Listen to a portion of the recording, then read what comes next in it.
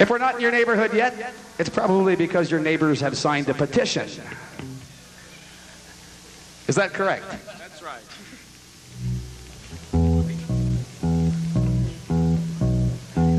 In your horse's run, its very last race, and there's nothing left to do.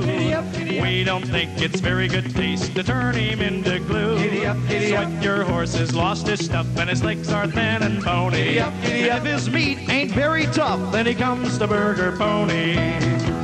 That's right, come on into Burger Pony this week, where, of course, as Bob and Tom mention all the time, we do have swale in a pail.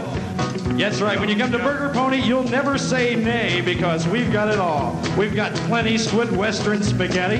That's not all we got. We got the Triple Crown, and we've got the Daily Double. So come on into Burger Pony this week. You'll love it. And if you don't, tough luck.